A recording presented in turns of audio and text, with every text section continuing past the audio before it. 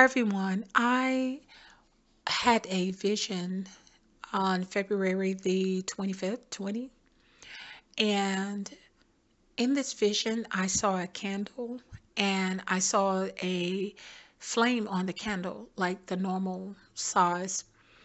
And so all of a sudden I heard this electrical sound and this like gust of power hit that flame. And when that gust of power hit that flame, it rose up higher in the air. And so the flame became bigger, but not only did it become bigger, it split in two. And so where there's normally on a candle, well, I know you can buy the candles with more than one wick. This candle split, the flame split, and then there was two candle flames and two wicks on that candle. And so I heard the power when it hit.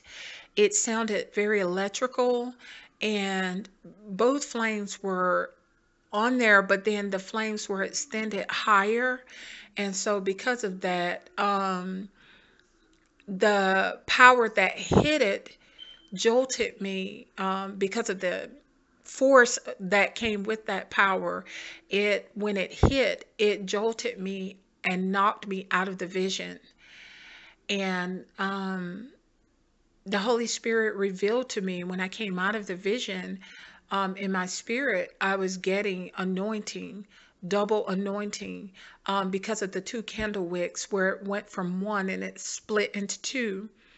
So then he revealed to me that this represented the anointing that he put on Elisha. And so he gave me the scripture of Elijah and Elisha when Elijah was getting ready to be taken by God up in the sky in a whirlwind. And Elisha, he asked Elisha, what did he want? Was there anything that he wanted? And he says, yes, he wanted a double portion of his anointing. And he said, you asked for a hard thing, but he says, if you see me when he takes me up, if you still see me, then he says, it's yours, basically, in so many words, then you can have it. And so Elisha did see Elijah when he was taken up in the whirlwind, when they got separated by the chariot of fire. And Elisha inherited the double portion anointing. God transferred Elijah's anointing. His mantle went to Elisha, but he doubled the anointing. He gave him what he asked for. And so this particular anointing is coming, and it's not for everyone. It is for select individuals that God is going to use in these last days to help bring about this end time harvest.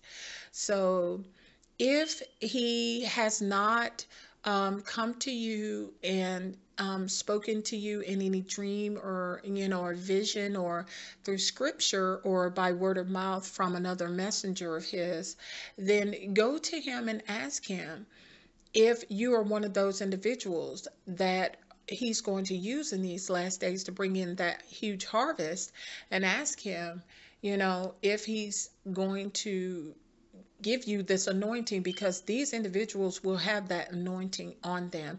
That is what's going to propel them to be able to work the miracles at the magnitude that they will work them. And I know some of you, God has already come to you and he has already revealed to you that you are a part of that end time remnant, that army that he's going to use.